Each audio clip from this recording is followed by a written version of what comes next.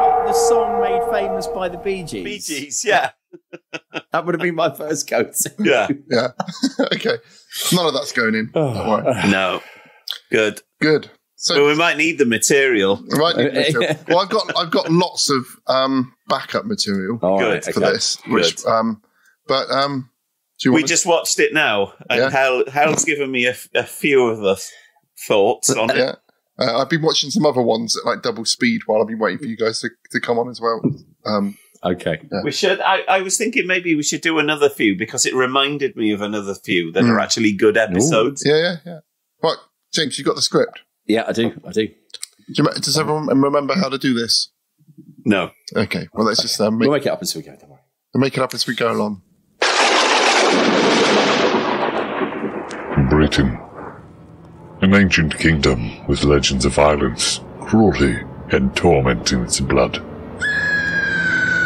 Join your hosts, Ross, John, and James, as they bravely tread where few would dare. Witness their journey into the horrific history of British horror. They are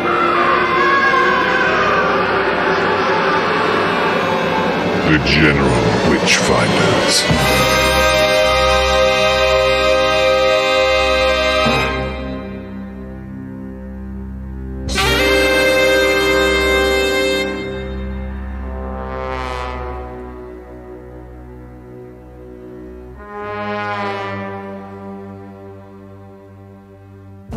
So, ladies and gentlemen, goblins and ghouls, welcome back at last to the 29th episode of the General Witchfinders podcast.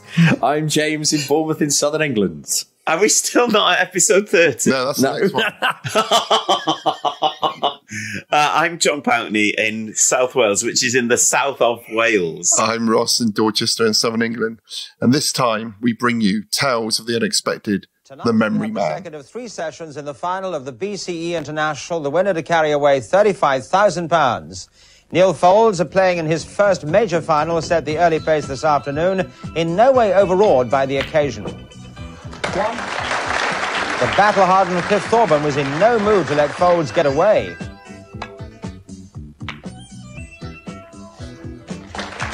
Thorburn versus Foulds later tonight on ITV. And you can see that snooker here on Television South in half an hour at 10:30. First, though, it's time for another Tale of the Unexpected.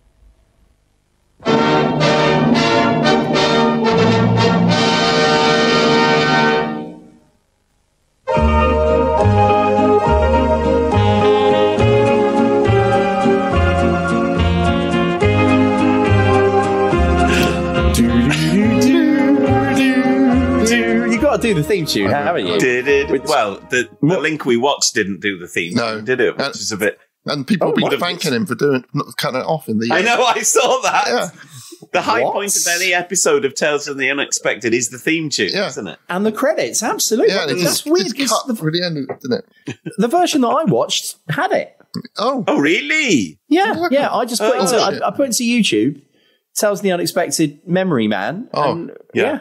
Anyway. Doesn't follow my well, James, you're going to tell us all about it? Yes. So, Tales of the Unexpected was a British television series that aired between 1979 and 1988. Smack bang in our febrile young minds, developing brains, I would say. Each episode told a story, often with a sinister and wryly comic undertones, with an unexpected twist ending. Every episode of Series 1 and a number of episodes in subsequent series were based on short stories by Roald Dahl, collected in the books Tales of the Unexpected, Kiss Kiss, and Someone Like You.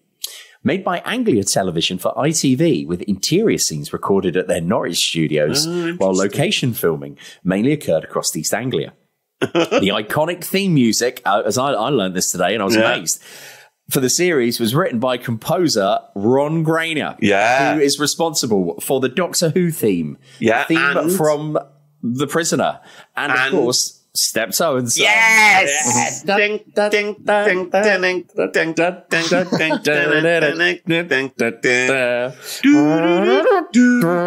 etc.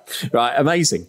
So, yeah, so many strings to his bow, that What man. a knack for a tune. Indeed. Later episodes were set in different locations outside the United Kingdom. I remember seeing one on Jersey. I seem to recall. We watched one set in America when we was in Glastonbury. Yes. Yeah. We'll talk about that in a bit. Yeah. What about the one with the turtle? Have you seen the one with the turtle? Was that with a little boy on the back? Yes. Well, I had never seen it, but I got the book with the short story in. It's absolutely mental. I can't imagine how they depicted that on film. Very badly on video, I think. Yeah.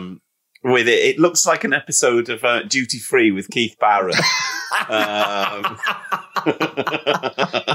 It's very much like a myth, that one, though, isn't it? Yes. It's not, yeah. Yes. We've got it on DVD somewhere. I'm not sure if it's in our attic somewhere. Carry on, James. All right, okay. On Saturday nights, it's interesting. It's Saturday because for me, it's always a Sunday. To me, it's Sunday night. I've got to go to school tomorrow, and on ITV, it's Tales of the Unexpected in the South Bank show. All right. Yeah. Okay. Well, and then a feeling of sadness, yeah. But according to this, yes, on Saturday night, April 16th, 1983, just after William Shatner's T.J. Hooker on ITV, the episode we watched was aired. The Memory Man, directed by Peter Duffell, based on a story by prolific writer Henry Slesar, by whom the term coffee break was coined. Ooh, so he's in advertising first, was he? Apparently so. That's what Wikipedia told me. Great. And therefore must be true. And dramatised by Denis Cannan. The episode featured Colin Blakely, and then Ross has put some of their credits after their names, but he's been quite rude about one of the actors' credits. So I'll just say that it features Colin Blakely, Judy Geeson, John Biggerstaff, Judy Geeson, John Biggerstaff, John Judd, and the reason why we are doing this episode, the 3 months late. Great, Bernard Cribbins. I don't think Bernard will mind. What are the pieces of information that we're missing there, James, that you have cut out? Oh, okay. Well, Colin Blakely was in the Private Life of Sherlock Holmes and A Man for All Seasons. Yeah. Judy Geeson. Am I saying that right? Judy Geeson was in To Sir With Love, 10 Rillington Place, and apparently a couple of Star Trek Voyager episodes, and still working today. Really? Yeah, she's got a film coming out this year as well. Good God. She's in Fear in the Night with Peter Cushing, which is something we potentially should watch. Ooh, I would like to watch 10 Rillington Place. Is that any good? It's long and it's unremittingly grim. But at the end, the guy who finds the dead bodies is Patrick from EastEnders. Oh, okay. So that's but then it also says John Biggerstaff, and then Ross has just put in brackets, not known for much. Which I thought was a bit harsh on poor Mr. Biggerstaff. Yes. So, yeah, and then John Judd was in Scum, I'm the Daddy Now, A Bridge Too Far, the huge 3.5 hour long disastrous Arnhem Campaign World War II movie. Film. Yeah. The Prince and the Pauper, and incidentally, he's been married to Helen Shapiro, apparently, since 1988. Oh, wow. So there you are. It's quite late in life. No, it's her third husband. It's a third. Whoa. Lady killer. But are they still married now? Apparently so, according to IMDb. Wow. Right. So, back to our muse for this episode. Bernard Cribbins became known in the UK for his successful novelty records, The Hole in the Ground, and, of course, Right Said Fred. Yeah. And for his appearances in comedy films, including Two-Way Stretch and the Carry On series. His other screen roles include the astronaut Vincent Mountjoy in The Mouse on the Moon, Albert Perks in The Railway Children, the barman Felix Forsyth in Alfred Hitchcock's Friendly. Yeah. Friendly. Yes, very good. That was the poorly received sequel. Right. The barman Felix Forsyth in Alfred Hitchcock's Frenzy. Phoebe. Sorry, I'm falling apart. What did he say about lovely? Pulls your tits more than he pulls pints, or something like that. Yeah. So, the barman Felix Forsyth in Alfred Hitchcock's Frenzy, which was featured previously on a General Witchfinders episode, And the pretentious hotel guest, Mr. Hutchinson, in the classic Fawlty Hours episode, The Hotel Inspectors. Yes. On television, he was a regular and prolific reader for the BBC series Jack and Oring, clocking up 114 appearances. Good God. Wow. Between 1966 and 1991, he narrated the children's programme The Wombles, against so many touchstones for people of our generation and sort of similar age. And he played the title role in CBeebies series Old Jack's Boat. In the 1966 film Daleks Invasion Earth 2150 AD, Cribbins portrayed Tom Campbell, a companion to Doctor Who. 41 years later, he began appearing in the revival series of Doctor Who as Wilfred Mott, the grandfather of regular companion Donna Noble, and a temporary companion to the 10th Doctor. So he didn't do much in his life, really. What a career. And so, something I found out recently, that he auditioned to play the Doctor after John Pertwee. Did he? Oh, that would have been good, wouldn't it? Yeah, and so he would have been the fourth. Would have been instead of Tom Baker. Wow. And during his interview, he was talking about all the stuff he did in the army, and saying he could be quite handy, and then the producer was saying, the Doctor doesn't fight anyone. And then he said when he watched Tom doing it, the first thing he did in Robot was just like beating people up and stuff. So, but he said he never heard back either way, so he just assumed he didn't get it. So it's just quite rude, I thought. He could still get the part though, couldn't he? I suppose if he never heard back. I was very moved by the passing of Bertie Cribbins. Even writing that little bit up, I had a little tear to myself. What about the Queen? No, wasn't interested in that, really. Good God. I thought we'd do a special Queen episode. Really? What's she been in? Is there anything we can think of, anything horror that involves the Queen? We'll have to try and think about that. My dad was telling me that the reason they seal up the coffins because Queen Elizabeth I's head exploded when she was getting a steak. Have you got a joss stick in there, Cleves? Yeah, because we burnt some fish today, and it smells a bit fishy up. Right. I was just making sure you haven't got a ghostly apparition materializing. Ectoplasm sort of coming out of my nostrils. No. Feel free to cut this bit out, Ross, but my theory was that she was never in that coffin at all, that they just buried her in Windsor. Yeah. That after she died. A few people have said this. Yeah. Oh, okay. But that's what Hal thought as well. I reckon that she just shed her skin and she was in some kind of like, in a giant Hyperloop tunnel thing shooting across under the ocean, and that's what got blown up. It wasn't a gas pipe. It was her being sent to her underground lair. Is that David Icke's? Exactly, yeah. Is that David Icke's thoughts? Yeah. So he's gone quite quiet recently, hasn't he? Ike. Hey, David Icke. I feel bearing. Yeah. Oh no! Bearing in mind, I'm really obsessed with people that. Well, I'm sure he probably would. Bearing in mind, I love. It's one of my things that I'm utterly fascinated by in life, which is people that believe in conspiracy theories. So why do you believe it when there's no evidence for it? Why do people get drawn to this stuff? And then I've read quite a lot of stuff about it, saying that in the early noughties, and this is true, I've backed this up from my time working in a bookshop, Ike was huge.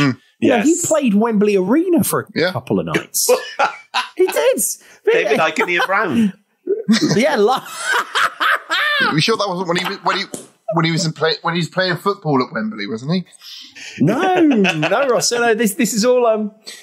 He was huge, and then it's like QAnon has taken the wind out of his sails. But you often see him turning up and giving quotes in places, but now it's like he's gone in a tracksuit. Oh, there's a brilliant podcast series I've started listening to called Hoax. It's all about like another, satanic panic thing going on. But they feature a bit where one of the people who's perpetuating the hoax is talking to someone on David Icke Radio on DavidIcke.com, and then he goes, David's texting me now, and he said, if you could send us all those documents, he will be happy to publish them and all this kind of stuff. I'm listening to that podcast as well, Ross. It's very good. It's good, isn't it? I can recommend it. Yeah, I enjoyed it a lot. Right, anyway, so let's crash on with this then, shall we? So, Tales of the Unexpected. So even though it says Saturday night, it's Sunday night for me. Yeah. Silhouettes of naked I thought ladies. it was on a Wednesday night, so I was miles out. I think it bounced around the schedule. So I can tell you what was on that night because I've got the TV listings for yeah, come on, hit us with it. From that day.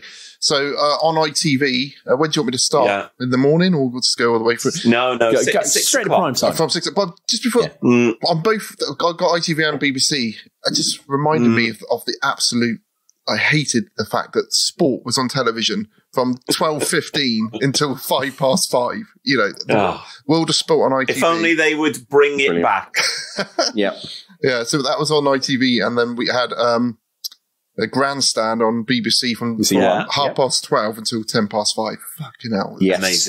Amazing TV. But on ITV we had when World of Sports finally finished, the news, Metal Mickey, followed by the Fall Guy, followed by the Children's Variety Performance, which I've got who was on it that year as well. So Metal Mickey featured brainchild of one of the James Randall lookalikes, Mickey Dolenz. Yes. Mickey Dolenz was behind Metal Mickey. The fevered wank dream of Mickey Dolenz. So Stu Francis. Stu Francis. Yeah. All I could crush a grape. Checkers. Yeah. Rod Halls. Yeah. Of course. Roger De Courcy. Yeah. And Nookie Bear. Yeah, the bear. Jimmy Cricket. And I thought Jimmy Cricket was a bit later than 1984. No, he was peak Cricket. Yeah. There's more. Martin Daniels. The only female on here was Bonnie Langford. On that Brilliant. Night. Russ Abbott, Kajagoogoo, Modern This Romance. Is a absolutely packed schedule, isn't it? Oh yeah, Kim Wilde as well. There we go. So let's go back there. Lovely Kim Wilde. TJ Hooker. That was Whit Woo. That was that was also before Kajagoogoo decided that people weren't taking them seriously enough, so they needed to relaunch themselves just as Kaja. Is that what they did? Yes. For a while, I never knew that. Kaja. They were actually in the top 10 on that week as well. I've got that if you want to get the top 10 from that day. So what? Hang on. So what time was TJ Hooker on? TJ Hooker was on at 8:45. So Tales Unexpected one was 10:15. Yes, it's quite late. I think Tales Unexpected for me was one of the things which I would sneak down, and my mum would be asleep, and I'd watch on TV then. I was allowed to watch it as a treat, I think. I think similar for me. It just makes me think of dressing gowns for some reason. I don't know why. Yeah, 100%. Well, there's an episode that features prominently with dressing gowns, which is the main one that I remember. Well, maybe we'll come to later. Maybe still haunts me to this day. Yeah, and I can remember that one with Joan Collins and some like weird sculptures outside, and at the end she gets beheaded or something. It was weird. I remember thinking it was weird when I was a kid, and I've never revisited it. I probably just didn't understand what was going on. They just need to bring this kind of stuff back, because it's like it was like, we'll bring in a star and then we'll make them look weird, and weird things will happen to them, and that's the end, isn't it? Really. So it's Holly Willoughby comes in now, and maybe there's a wax figure of her, and at the end she's melted, and the real Holly Willoughby is melted as well. But live on TV with Philip Schofield. And it would just be 30 minutes to build up to that ending, won't it, really? I'm just waiting for Philip Schofield. Ross. I'm not because I want. Not because I want him to. Don't include this. No, all I'm saying is that he's probably taken this so badly. This sudden turn of the affections. Public enemy number one. Exactly. Yeah, he's done nothing. Yeah. It's just man, even my barber was having a go at him the other day. Who was your barber? Yeah. Just saying how disgusting he thought it was, and I was like, I don't think it actually happened. This is again a massive conspiracy theory. Yeah. David Icke. Yeah. They need to freshen up the act on This Morning, and they've had to try and find a way to get them off. So break the golden handcuffs. We're talking about an episode where Philip Schofield. Yeah. It's there to be written, isn't it? Exactly. How would he do it? Would he jump through one of the LED screens in the background, which is showing a slow-mo version of the River Thames forever? Now even though they're now in Television Centre. Well, the final shot would be him laying in state, and all the public filing past him, regretful that what they drove him to. And then, do you know what would happen? There would be like a hologram of the Queen there looking at his coffin, and she wouldn't bow to his coffin. Yeah. And she's got Gordon the Gopher on her. And she just makes him do that laugh. They would put an all black armband on him, wouldn't they? Zoom. Yeah. Just Wilson the butler there as well. That was Paul Burrell, wasn't it? Yeah. Was there a broom? Did a broom come in at one point? That was the janitor, wasn't it? I can't remember. I thought there was just a broom which would come in and out, like like a sweeping brush. No expense spared, was there? So anyway, this episode, I found this quite a slippery beast, to be honest. I couldn't tell what was happening until about the last 5 minutes, and then when it finished, Hell said if they missed off the ending. So we were just like, what's happening? So it opens with him putting up some adverts in a shop or something. Yeah. Well, I can remember my mum putting adverts in a shop window, but I can't remember what for, and that sounds really dodgy, doesn't it? I was about to say, it was the early 80s internet, wasn't it? Yeah, exactly. That's how you got stuff out there. Yeah, and he did imply that it would cost extra if you were a prostitute to put the cards up in the window, wasn't it? Yeah. Who said that? The guy. He said, how much is it? He goes, depends what you're advertising. He said, I'm not a model. Oh, I don't know if I caught that bit. I once bought a full Capri from an advert in Tesco's. Oh, yeah. In big Tesco's in Cabalva, I bought a Capri for £220. I think with a very badly slipping clutch. I think I wanted to put one in the window asking for a pen pal, but it was in the shop of my own newsagent, so we're going to be very far away. Yeah, so this man is basically he's just taking off Rigsby for me. He's just playing Leonard Rossiter. He's playing Leonard Rossiter, playing Rigsby. And I thought it was going to be a drama about quizzing. Right, okay. Yeah. Like Barry from EastEnders in real life loves quizzing, doesn't he? So I thought it might be something like a drama about... What was the name of the guy who cheated on Major Charles Ingram. Yeah, the guy that coughed in the background. Yeah, so I thought maybe it's going to be a drama about quizzing and memory, but very quickly it changes tack. Well, and then this man goes to his weird little church. Yeah, so he set up a whole school room. Yeah. Bizarre. With so weird. Desks. Yeah. And then he's got like a secretary or a girlfriend. Yeah. Can't really tell which. And that's TV's Judy Geeson. Who was a very big pin-up in the 70s. I don't know, by this point, she was probably still very famous, but I don't know if she was still quite as prolific as she was in the 70s, because she did absolutely loads in the 70s.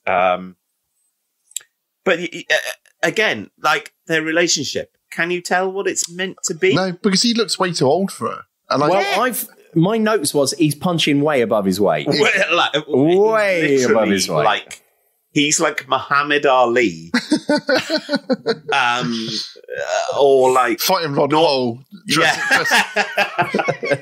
or maybe Norman Wisdom knocking out Muhammad Ali with his hands tied behind his back. It's like, what? It just doesn't make any sense. And it looks like he's been in this building for a very long time. Yes, doesn't it? Yes. So was it a fact that it looked like a church. His memory training school used to be successful. Yeah, it's fallen on hard times, maybe. Yeah. Or was it a case of he's never had any people working there? It was, No. So what was she doing? Was she was one of his pupils? Yes. So who has now come to work for him? But there was also a romantic undercurrent. Question mark. Because, like, she says, "Oh, well, I'm going to go and leave." You know that guy who we met in the Grand Hotel in Brighton? He's very rich, and it does sound like he's going to be making a lot of money because he runs an oil rig off of the North Sea, just off of Aberdeen. And then he's like, "Oh no, don't leave me, don't leave me." Yeah. And she says, "No. Well, I'm sorry." And she's like, "Well, it was never really this." Meaning them two was never really working, was it? Which I thought, man, put the knife in. Yeah, and then he says together later on in the episode. Well, yeah, because it's like she walks out. This is her leaving, Yeah. And then again, sees her 2 other times, and she leaves again. She leaves in installments. Yes. She leaves on 3 separate occasions. But yeah, he then says to her, she's leaving, wait, if I find some oil out in the yards, she went, oh, I'll come back then. Yeah. So thus confirming it is all about money. Yeah. Thatcher's written in it. Yeah. Peak Thatcherism. Yeah. And when she's got bad news to tell him, she says, I've bought us a bottle of scotch. A whole bottle of scotch? Like, how bad is the news? People's alcohol intake was much higher in the early 80s. Right? Yeah. Right. And it's interesting you say this, Ross, because the other day when I was driving home from work, Radio 4 was... You'd had 3 pints, James, already. I had, yeah. He was towing his Nan's booze trolley behind him. Oh, Nan's booze trolley, lovely. The hostess trolley. Right. So they were... And on this show on Radio 4, they were talking about how public attitudes had changed over the years. And they cited, first of all, people picking up dog shit now. And they were just saying, that's something that just simply didn't happen. Whereas now, that's normalised. Myself. Yeah. Well, and also, they said, kind of like smoking, how, that's the views on that have changed. And they were saying that, this idea that public values are set in place absolutely aren't, it's not the case at all. Things do change. And they highlighted and said, I thought, that is true. That they said, if you look back at the culture of like the 1970s and 1980s, drinking in the day was far more de rigueur. Yeah. Everyone would go to the pub. Pub at lunchtime. Yeah. Right? And it's true. And they just said, this just doesn't happen anymore. And I thought, that's... We used to do it in college. Yeah. Like people... So I'm talking about 1995... 96 foundation course. Everyone would go to the pub. Yep. And most of the boys would have a pint. I wouldn't have a pint because I've never drunk a pint. But I can remember some of the boys having like 2 pints at like 1 o'clock in the afternoon and then going back to college. All my best painting was done after a couple of pints. That's bizarre, isn't it? So that must have been, I wasn't even 20 at that point. Yeah. So I don't think and everyone was smoking in the pub then as well. Yeah. I would have a basket of chips. We'd be smoking in college, wouldn't we? Yeah. Smoking in the college building. Yeah, definitely. In Tommy's bar. Yeah. Oh, classic. But we was told when Beck's great uncle died, we had to go and sort of clear out his house, and we had to get the keys from some of his friends. And we turned up at probably about 11 o'clock. You could tell they was pissed already, these old people. And they just would not have it that Beck we wouldn't all have a drink while we was there with them. And Beck was telling him, drive yourself, okay, we'll just do a small one. And they were getting so insistent that we must have alcohol before they left. Yeah, I think it is so much more drinking was going on back then. Yes. So anyway, evidence. We've got past the first 5 minutes of this episode so far. So then, all I've got Cribbins. Cribbins comes in. So I've had the debate with myself. Is she secretary? Is she his partner? Like, what's going on? And then the point of the episode comes in, which is Bernard Cribbins, and he's basically forgotten something, which he wants to remember, which... doesn't seem to tally up with the guy. No, because he's offering. He teaches people how to remember, to improve their memory. Not to recall.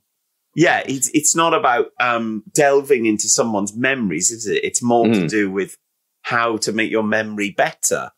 So then it's explained that Cribbins has basically put something in of great value. So does he say at that point what it is? It's fair. He says it's very important. Yes, and it's absolutely urgent that I get this thing back.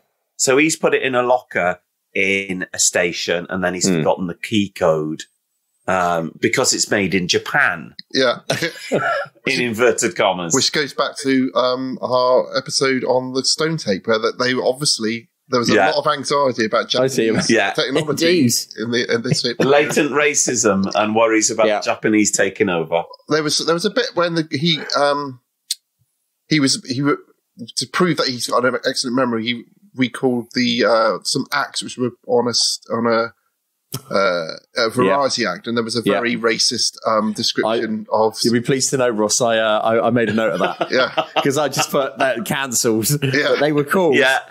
the Kinky Doo Chinese acrobats and the Great Fedora. And, is that like just a giant fedora hat? But I hope so. I was about to say, I just can imagine John Peel going, and that was the Kinky Doo Chinese acrobats and the Great Fedora. And their EP is coming out on Island Records. Now here's the fall. Bingo masters break out, etc. I think you should be known as the Great Fedora from now on, James. Yes, great. I'm down with that. But I'm claiming it. Never wear a hat, he never wears a hat. Yeah, that's right. Great Fedora. Why? Why is he called the Great Fedora? That's for me to know. Yeah, sorry. So yes, so the mise en scène of this whole thing is something in a railway locker. Bernard Cribbins establishes that it's a new kind of technological lock that you put it. Yes, that once you put it in, did they say first of all it gives you like a randomized set of numbers? No, you have you type them in and it prints it out for you to see what you get. Yes, you get a paper printout. That's right. Yeah, but and then in the interim, he has screwed up, destroyed, and lost the number code. He can't remember the number code, and he is now asking our protagonist, the mnemonist, as he something just occurred to me. Called. Right? Yes. So he knows he's seen this guy somewhere before because the mnemonist is an excellent memory man. He can remember seeing him in the newspaper, and he knows that he's a famous safecracker. Well, it dawns on him later on. He starts. But if he's a famous safecracker, why doesn't Cribbins just break the? It's exactly what I've written. Open up the thing to get it out. Yeah. Well, he does it with dynamite. Oh, yeah, that was. He's a safecracker who does it with dynamite, but that's that's the ending where you're just like, what? What? So yes, he then draws agrees, a moustache on a newspaper picture of him, doesn't he? Which is nuts because it's like as if that suddenly makes Bernard Cribbins look any way But different. He still looks is he doing that in his memory or in his mind? Because no. I couldn't work that out either because it's his memory of reading it in the paper, and then does he go back and find the paper and draw on it, or is he? This is something you're seeing inside his brain? Well, possibly. Yes, that's what I questioned. With a bad video effect, wasn't it? It's just like Lois Lane drawing the glasses on Superman and Superman 2 in the paper, and then similar vibe. So he agrees to sort of take Cribbins on board with, he draws the fair conclusion that whatever Cribbins has stowed away must be loot from his last safe. Not drugs. Yeah, it's not drugs. And I put down Bernard Cribbins' angry voice is one of the best angry voices in the world. Yeah. He sounds amazing. When he's angry, he sounds amazing. Someone his voice takes on a whole different... So loved and so soft. Nice. You do feel like you wouldn't want to cross him, would you? Wouldn't gone across him. No. So yes, pulling your tits more than you've been pulling pints. Don't put this in. Don't put that in. We'll have Corbynites writing to us. Our memory man starts to give him a very kind of pared down version of his memory course, in which he tells you some very basics about Freud and the unconscious and stuff like that. And it comes down to association, assimilation, and correlation. And he's like, just hurry up and tell me how to remember things. And then that doesn't work. And he suggests, maybe I can hypnotize you, because that's often the case. This bit made me laugh. A person, I can actually access the unconscious more readily, and many things which we believe have been forgotten by our in our sort of front brain can be retrieved from the cortex. So they decided they're going to do that, and once again we then get another scene where he speaks to Judy Geeson. Mary. She's got so he sees Mary again, and he's like, "Don't leave yet. I'm about to make a lot of money." Yes, and she's just really not having it. She's like, "Oh no, well, I'm still going to go. I'm still going to." This is when he's reading a big orange book, which is just called Hypnosis. Yeah, which looks like it's drawn with letraset on the cover of it. It probably was. By the graphic. But it really made me laugh out loud. That did. Which implies that he even know how to hypnotise this guy. No. That's why he sent him away. He thought, I can learn this overnight. And Yeah. And then Cribbins just succumbs to the hypnosis very, very quickly, doesn't he? Yes. Within 10 seconds, he's hypnotised. Yeah. Charlie Crabs, as we find out that he's called at this point. Yeah. He's that's his robbery name. I don't know if that's some kind of robbery pseudonym or if he was christened Charlie Crabs. It's quite an unusual surname, isn't it? Well, It is. not in Portland, near where I live. Apparently, most people really? on Portland are called Crab. Oh, is that? Oh, really? And if you go and look at the Nice. War Memorial there, it's got lots of crabs up. It's very Covered in Wicker crabs. Man, Ross. Yeah. That's all very Wicker Man. Yeah. That sounds like a good E.F. Benson ghost story where they're all descended from crabs that come out of the sea once a year or something. Or with a certain tide, they all scuttle sideways. Into the foam. That's excellent. Write that, please, someone. So where have we got to now? He's now about to. He now hypnotizes very quickly Bernard Cribbins, who then gives him the number, which I wrote down, which is 154-6237. That's the number. It's locker number 154, and the code was 6237. That's not Victor Meldred's phone number. That's 4291. 4291. Yep. Amazing. And then that thing where he picks up the phone and he's expecting to be the phone and it's a puppy. Yeah. That one time. Oh! Adaption.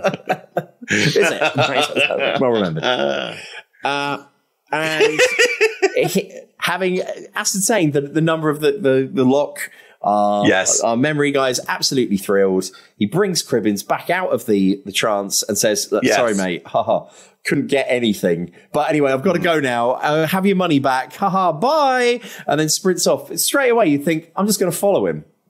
He probably has got something. That seemed weird. You'd also question why he hasn't ushered you out of his church place and locked the door. Yeah. He's just left you stood there in the street, left the building open. Yeah.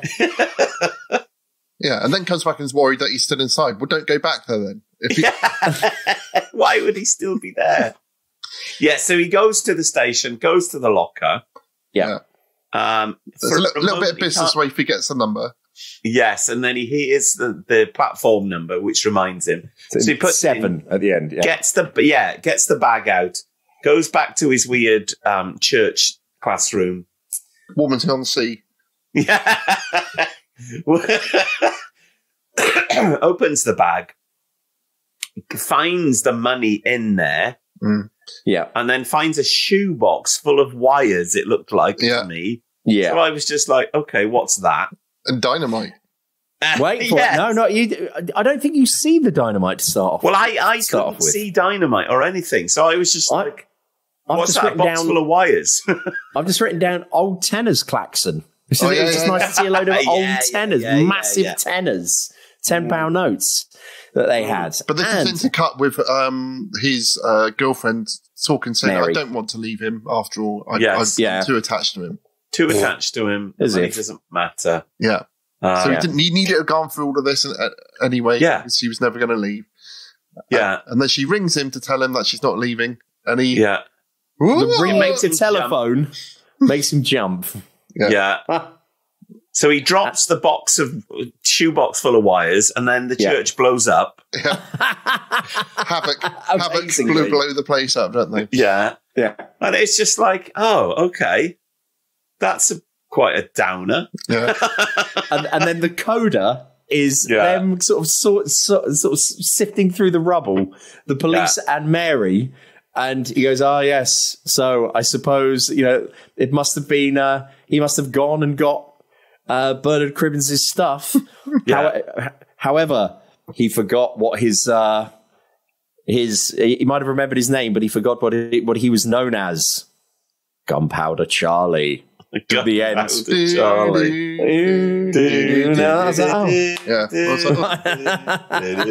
Yeah, so bit of a damp squib, that one, wasn't it? Yeah.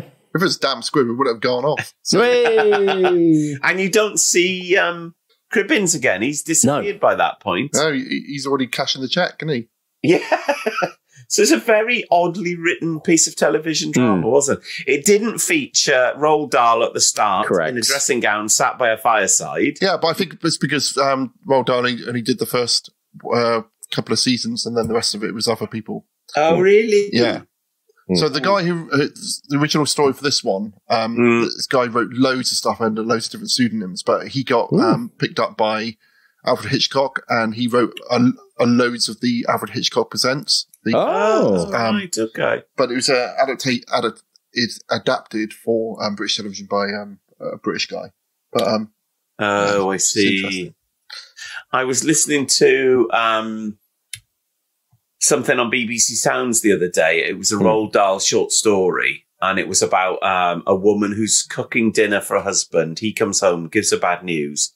She murders him using a frozen leg of lamb, and then cooks the lamb and feeds it to the police. Yes. And I was like, I'm sure I've read this story before. And then I realised it was an episode of Tales of the Unexpected I'd seen. Yeah, I think I've seen that one. Yeah. Which is, it's quite a good, because obviously then she destroys the evidence of the murder weapon.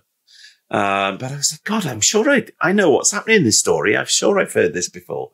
Then I realised it was a Tales of the Unexpected. Yeah, I just watched one tonight, which was about a woman who was eavesdropping another conversation in a restaurant, and then she was convinced that this woman was having an affair with her husband, and just kept becoming obsessed with it and kept going back every lunchtime and listening more and more.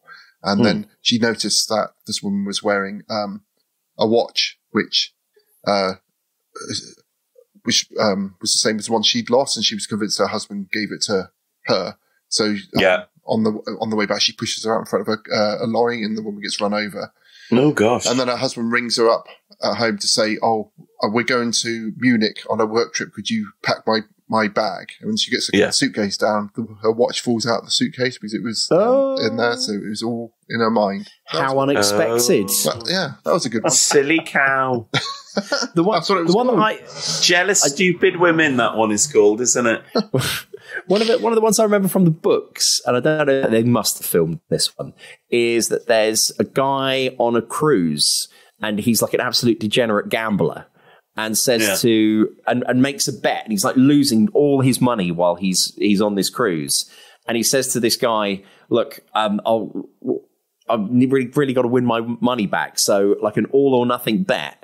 I bet you anything, this ship won't get in dock at Singapore or what have you, and it will be late. The ship won't dock at the correct time." And the guy says, "Yeah, all right, I'll take the bet."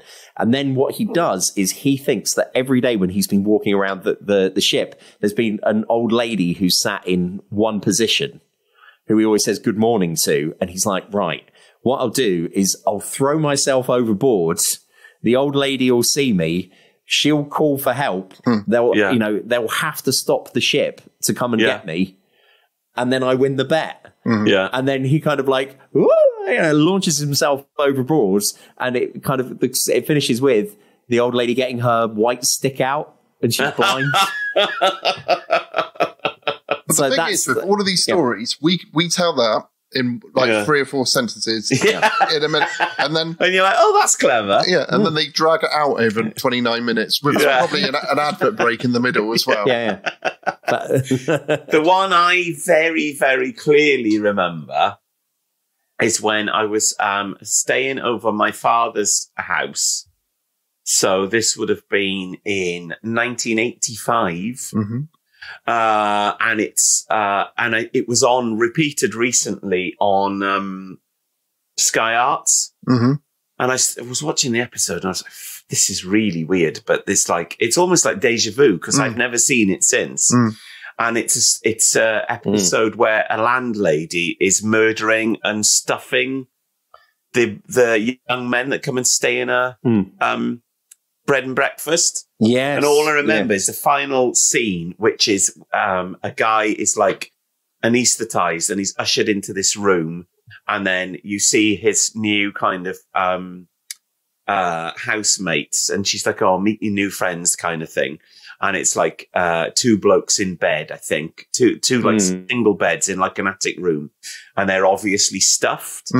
And oh my God, that absolutely scared the living shit out of me when I was 7.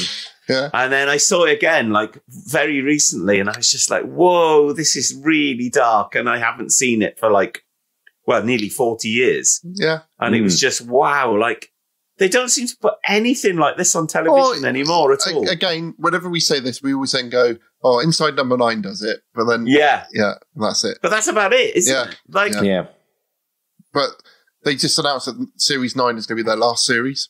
So really? They're making Series 8 now. So the one after that is going to be their last series. It must be really hard to come up with new material. Yeah. Because it's just been those two for like 9 seasons, hasn't it? Yeah. Bloody hell. So the one me and James watched when we was in Glastonbury was about, it was an American one where a rich guy was... David Cassidy, no less. Yeah, David Cassidy. He was killed by David Cassidy, but David Cassidy was a twin. Twin. They did lots of split screen shots. And he was like, one of them I admit that I did it. Go on. Yes, but you can't prove which one of us it was.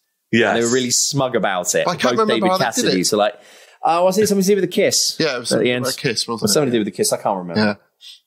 Yeah. That was thrilling for the listener. But me and James, we'd all packed and we. So when was this? Had I met you at this point, or was this after I'd met you? This is we was on our way home, but we'd all got dressed, all had our bags, and we stood like holding our bags in the hotel room just to wait to see what the twist was. So if we stood there for about 10 minutes to work out how they're going to get out of this one.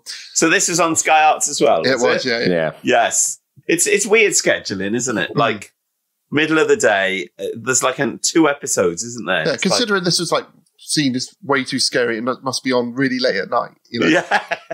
And now it's just on in the day for anyone to watch.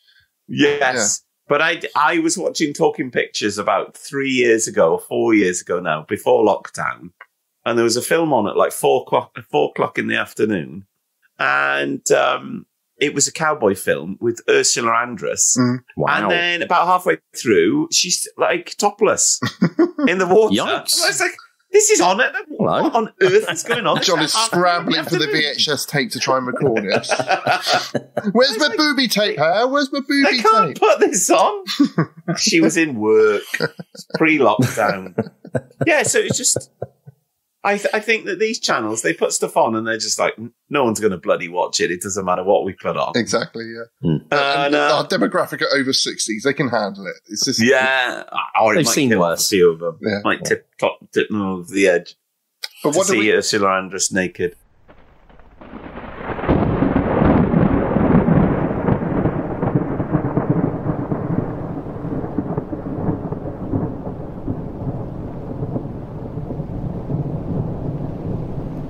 So what did we think of this episode? It's pretty derisory for me. Yeah. But it was good to see Bernard doing something a little bit different. Although the last 2 things we watched, he'd been a similar kind of... Yeah.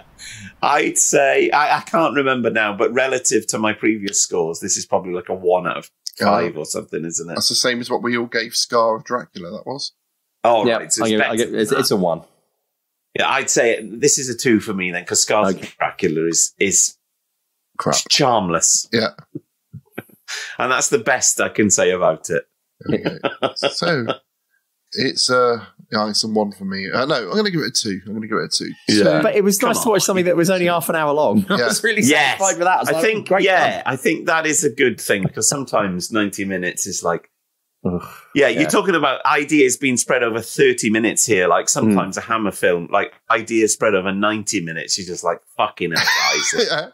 Yeah, come on. If this was Hammer, they would have shown that whole bike ride that guy did. But it was good to watch the Tales Unexpected. I think I will watch more of them. But I think we should. Yeah, I think we should definitely do more of them, and I think we should certainly do maybe a randomized selection of the episodes of the Hammer House of Horror. Yeah, Hammer House of Horror TV series, and that other one you got us to watch where it was a bit like Eleanor Rigby in the titles. So I watched one of those. That was quite good. Oh yeah, there's not many episodes of that. What was it called? I can't remember. It's something of Fear, Tales of Fear, and that was on Talking Pictures as well. Yeah. I have just bought the DVD box set of the Rivals of Sherlock Holmes after seeing that on Talking Pictures. One of the people in this was in that, because I saw that in there. Oh, really? Yeah, it doesn't. It's not horror, obviously, so there's no point in watching this. But it's TV plays based on detective fiction written at the same time as Conan Doyle was writing Sherlock Holmes. That's a good idea. So it's a really good idea. So one of them is the guy that, when you said about Private Lives of Sherlock Holmes, the guy who plays Sherlock Holmes in that, whose name I can't remember, plays another blind detective, and that's a really good episode. That's really fun because he's got a kind of Holmesian sense of forensic analysis, but he's blind. So that episode is really good. But it's like a Thames television series from like 1971 or 72 or something. But it's really well done. The sets are great, and one of them is what's his name now? The baddie from Porridge. Peter Vaughan. Yeah. One of them's Peter Vaughan as well. So that's Grouty. Good. Is that his name? Is that what he's called? Yeah, okay. I think it's called Grouty. Grouty. Yeah. Yeah. And also there was Dead of Night was a TV series as well, wasn't it? It was a TV. Yes. Yeah. We can watch some episodes of that. That's good. There's one where they're having a weird party.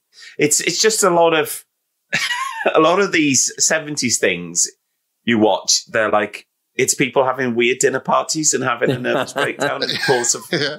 And you think a lot of people at dinner parties. Yeah, and they all get fed a human at the end or something.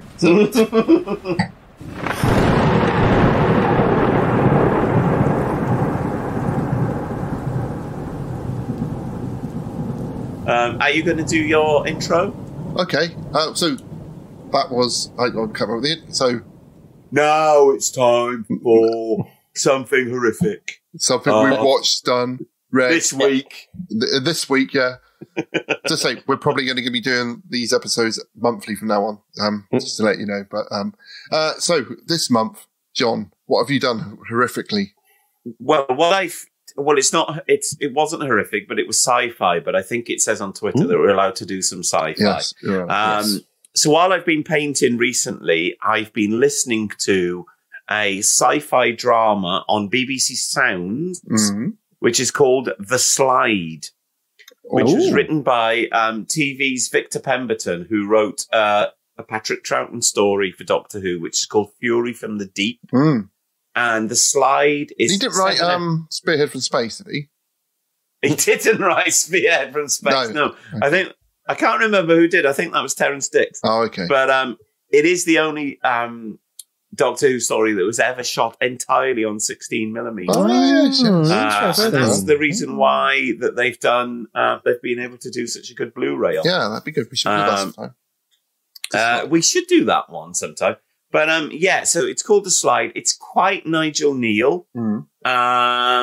I think I've heard it, I think. What's it about? I'd say that it doesn't need to be 7 episodes long, but it is, if you want atmospheric 1960s. It's about an earthquake.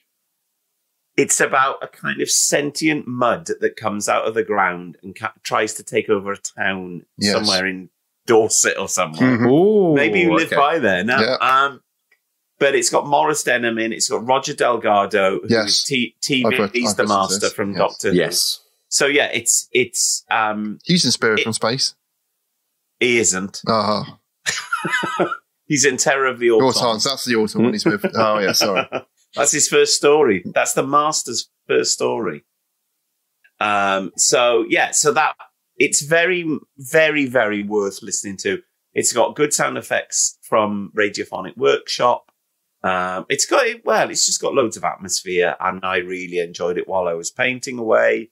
It's good to pass a few hours, and I would give it a solid 8 out of 10, really. There we go. Or 3 out of 5. So 3.5 out of 5. So did much better in this episode. James. Oh, yes. Yes. Have you got anything for us? Yes.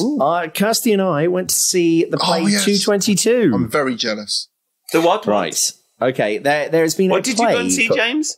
a play called 222. Oh, yes. This is what Lily Allen was in before. Yes. Yeah. This is a trend that started since like the late 90s. Remember the play Art? Yes. Where it was, in short, a person tries to sell an empty frame, and the whole play is about how sort of like with one philosophical friend is like, well, what is art? The other one's on the make, and the other one's sort of caught in the middle. And the whole idea behind Art was that it was just a play that could run, and you just kept on dropping stars into it. Yes. Thus keeping the run going. And this is something that it seems like they've done with 222, as John correctly says. It's, started off with Lily Allen in it. Although I'm really thinking... but although I'm now starting to think they're getting towards the bottom of the barrel, with all due respect, because we had Matt Willis from Busted. Oh, wow. Right. Gary Wilmot and Bella Embers. Jimmy Cricket. But yes, it's a ghost thing, though, isn't it? It's written by the guy who did Uncanny. Yes. Now, what I would say is that, number one, first of all, it's being shown in the theatre at Piccadilly Circus, which I'd never been down into. But you go down into it. It's a subterranean theatre. And what I would say is, Ross and I were lucky enough, we went and saw Ghost Stories when Ghost Stories came out. Yeah. And for me, that is still the high watermark for something being spooky. And Kirsty and I were talking about this afterwards, and I said, if you're going to do something spooky in a theatre, you've got to use the medium properly. You've got to use the fact that you're seeing something on stage. Because really what this felt like was something that could have just easily been done on TV. There was nothing extra spooky about it being in the theatre, and it could have been really, really easily. And it's a one-set play, ultimately. And as I was watching it, I did think Ross would be spending this whole time trying to guess the end. Yeah. And they do say at the end, do not, don't reveal. And, I wouldn't do that. Cool. But then, but what I do have to say is that the main thing I want to report back in is the fact that behind us, so Act 1, and it's all underway, and characters talking about what's going on, and all this there's things going on in the house, and it's like, but isn't that what you want me to say? And yes, you've always denied ghosts and things like that. And then from behind me, amazing. And I turned around, and there was a guy who had to be in his late 50s, just absolutely fucking out. He was watching it on his own. He was asleep. Wow. He was on his own and absolutely fast asleep. And there were people next to him who weren't with him, but they were just sort of sat looking straight ahead. And I turned around and looked at them. And I looked at the lady who was sat next to me, who looked utterly mortified. Yeah. And so that, once a teacher, always a teacher. So I leant back, I turned round, and I sort of grabbed him by the knee, and I went, "Sir, you are snoring quite loudly." So he went, "Whoa, whoa." And because of the size of the theatre, I don't know how far that travelled. Because it's not a big theatre, so I don't know if my admonishing this guy for snoring. But yeah, amazing. He vanished for Act 2. He did not return. He was only there for Act 1. Good Lord. Maybe he was a ghost. Maybe he's the one in the Graham Greene story who's done the murder. Ooh. Oh, yeah, she told me about that. Yeah. That's a great story. I think I read it. So who was in it, James? Gary Wilmot. Matt Willis from Busted. Yeah. And then a couple of other people. Paul Mackey was in it once, I think. Yeah, but it was a couple of people that I didn't recognise. Should have been somebody from, I think it was like someone from Love Island was supposed to be in it. And it was one of those, tonight her role will be being played by, the understudy was in. Yeah. And the elderly couple that was sat next to Kirsty were furious that she wasn't in it. Yeah. Kirsty heard them complaining to us, going, "Why was this not announced before curtain came up?" It's like, well, what can you do about it? You paid the money for tonight. The show's about to start. But anyway, so it was only really kind of Matt Willis from Busted who was anyone of... I would have gone to see Lily Allen because she's one of my top pop pinups. But I don't know. How long is the play? This is 2 acts. It was 2 hours. Started at 7:30, finished long. at 9:30 with a 25-minute interval. Yeah. Well, my thing, I started reading Anno Dracula. Oh. Has anyone read this? No. Is that Kim Newman? Kim Newman, yeah. Looks like a big book, Cleves. It's the first of a series of books. So it's the blurb is, it's 1888. Queen Victoria has remarried, taken her new consort, the I can't say that word. Welkian prince, infamously known as Count Dracula. His polluted bloodline spread through London as citizens increasingly choose to become vampires. In the grim backstreets of Whitechapel, a killer known as Silverknife has cutted down vampire girls. The eternal young vampire Guinevere. Oh, I can't read these words. Genevieve. Yeah, Genevieve. Something like that. So basically, it's, I can't read out loud. But are you reading the book, Cleves, or do you just skip words in the book? Well, I look at the names as like shapes, so I know who they are, and also really helpfully, it's got the names of all the characters on the front and explains who they are. Yeah, so, I did. Nice. I did wonder. So when I'm what going, that who's was. that old? He's a spy. All right. So it hasn't got much of a story to it yet. It looks like a bloody long story for the thickness of the book. And I think it's a lot of this person being clever to put in like loads of Victorian, so like Dr. Jekyll's in it, Sherlock Holmes is in it, basically any famous Victorian person is in it in some way, and I think there's a lot of references which are going over my head. So it's like League of Extraordinary Gentlemen. Yeah, but it's basically there's loads of vampires in London, and it's all about like there's vampires in the House of the Parliament, so they have to have it at night and all that kind of stuff. Wow, that's no surprise. And Dr. Stewart is basically Jack the Ripper. Saywood? I thought it was Dr. Seward. Saywood. I thought it was Seward. Oh, it's Saywood. Oh, I've always said Saywood. Anyway, he's Jack the Ripper. He's going around killing because he's killing vampires. And but in the manner of he's using a silver scalpel in order to cut their hearts out.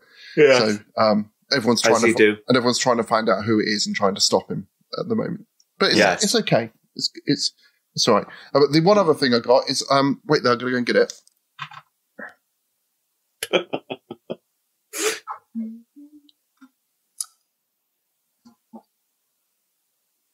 Alexa, turn on the loft. What's he say? He's talking to Alexa, isn't he? To turn on the loft. Loft.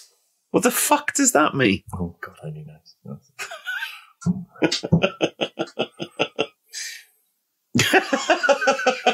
I thought he was going to be like 3 seconds, not 7 minutes. What is he doing? I can't go to work in the morning. I know. There he is. There he is, look. I can't find that. I'll do that next time. Basically, it's the I got the soundtrack to the spin-off podcast we're doing. We did Possum recently, which is yes, the music is by the Radiophonic Workshop, and I've got it on 12-inch. The real Radiophonic Workshop. Yeah. Someone using the name. The real Radiophonic Workshop. Who is it though? Is it Marquez? Yeah, I think so. I'll go and find it one second. Didn't have to go and find it, but there we are. But it is good. I will say that. So is it a British film then? Yes, it is. It's the guy who is Garth Marenghi. Oh, it's right. So it's very weird, and he says, it's influenced by German expressionism. So it goes on a fair old. It's as we were just talking about tonight. It could have been done in 45 minutes. Yeah, really effectively done in 45. Oh, because it's called Possum. I thought it was Australian. No. Hello, Possum. Possums. It's Marquez. Yeah, he's on flute, piano, lampshades, samples, and effects. Oh. Peter Howell. Oh, yes. Paddy Kingsland. Yes. Roger Lim. Yes. Yeah. Kieran Pepper. I don't know who that is. And but they use elements from Delia Darcher's archives. Yeah, well, the first few are like Doctor Who VIPs, aren't they? Yeah. But it's really nice record. But inside, I didn't expect this. There's an LP. There's 2 LPs, but one of them, where is it? Where is it? It's got a little book, and basically in the film, the guy had a little book full of drawings, and James, Wow! It's got all the illustrations out of the film. Cool. So as a book, so that's really nice. So that was worth getting just for that little book in there. And lastly, I've started another podcast called Dark Darset, Darzet, which explores legends and mysteries and weird goings on in Dorset, which I'm doing with my friend David. We've done. Dorset. By the time this comes out, there'll be 3 episodes out of that. So we've done the wood woes of Yellowham Forest. So there's a legend of a wood woes, which is essentially a British Bigfoot, which is meant to live in the woods near me. So is that you, Cleaver? I was going to say that. Is that not just Ross after a few drinks? Get up! Get up! And there's the Singing Barrows of Weymouth, which is apparently some of the barrows. If you go and listen to them at midday, you can hear fairy music. And what's a barrow? You mean like a earth mound? A tumulus, yes. So not like a wheelbarrow. No. There's a couple of ones near house called the Binkham Bumps. So and the one we're just doing now is the death and the ghost of Lawrence of Arabia, because he died in a motorbike accident near here. Oh, that's good. And we've also made videos about all of those, so they're all on YouTube. So check them out.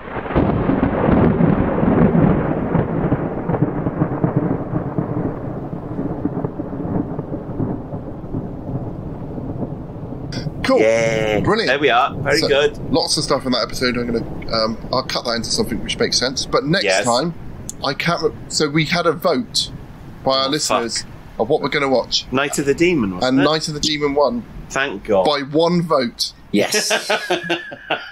So we are. Was that me voting for it? Probably. So well done, John. You got the one you wanted to watch. Yes. So next time will be Night of the Demon, the black and white adaptation of a MI. It's coming. It's in the trees. Yes. When I was a child, running in the night. For more of that next time. Brilliant. That's the sample from Kate Bush's Hounds of Love. We can use that without paying any royalties, can't we? She's done all right. She's done all right over the last year, so she won't mind. Need our pennies, does she? But until then, on that bombshell. Happy day. Yeah. Well, thanks for listening, everyone. Love, light, and peace, everyone. Take care. Yay. Goodbye. You have been listening to The General Witchfinders.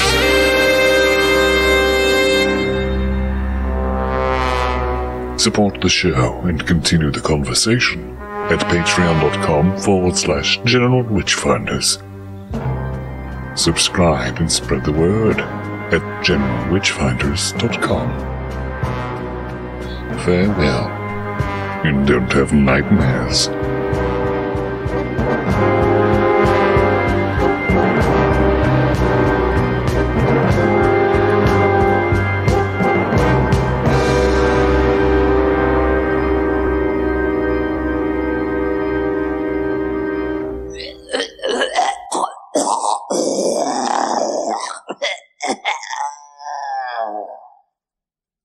It was okay. There were times in which there was some like ridiculous melodrama happening. Like at one point, the one character goes, "Because I just wanted to prove you wrong for once in your life." Nobody talks like this. No, there was so much sort of theatrical. And as a man who's done a bit of Amdram myself, I did think this is really on the line between Amdram and amazing. James, when you brought up that you was in amateur dramatics. I just thought of Buzz Lightyear. Was there anything in the play you was in to do with Buzz Lightyear? No, absolutely not. Okay, why is my brain... What play did you do, James? Well, I did. My colleague and friend from Poole High School, she was a part of a amateur dramatics group. And what they did was that they alternated between doing a musical and a play. But of course, when you do a play, you've got to pay for the rights. Oh. So they were two plays that she had written, the play what I wrote, for all intents and purposes. One was like a play within a play idea. It was all set in a group of people doing amateur dramatics. Yes. So there was times in which, we had separated the stage into two. And when we were on the front half of the stage, it was as if we were on the characters were on stage doing their amateur dramatics. And when we were on the rear part, that was like, what's going on? Is that the one I watched? I'm not. Did you watch the murder mystery one? Right, but anyway, the best bit, the best bit is my mum, bless her. My mum is fantastic. She's not.